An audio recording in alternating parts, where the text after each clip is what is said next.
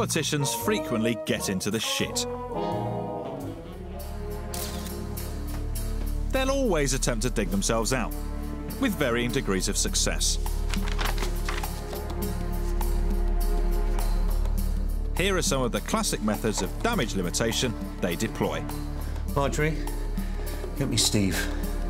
On the rare occasion that a politician finds him or herself in a sticky situation, what better way to restore the public's faith than a totally natural, intimate moment in front of some friendly photographers? A spouse more popular than the actual party leader can prove to be a politician's biggest asset when the feces hits the fan.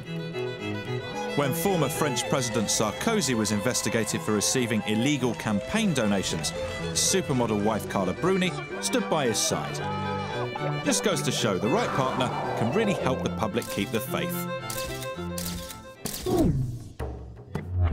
If you're a politician trying to make a point that something is safe, what's the strongest possible message you can send? Use your own child! No one in their right mind would take advantage of their children to make a political point, would they?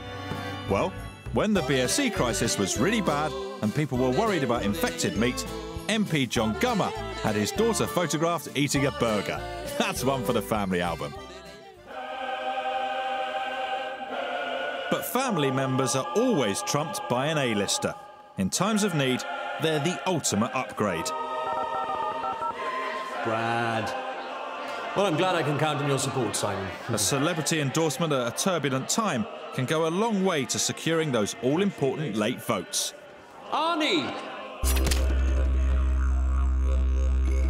OK, it's a bit extreme.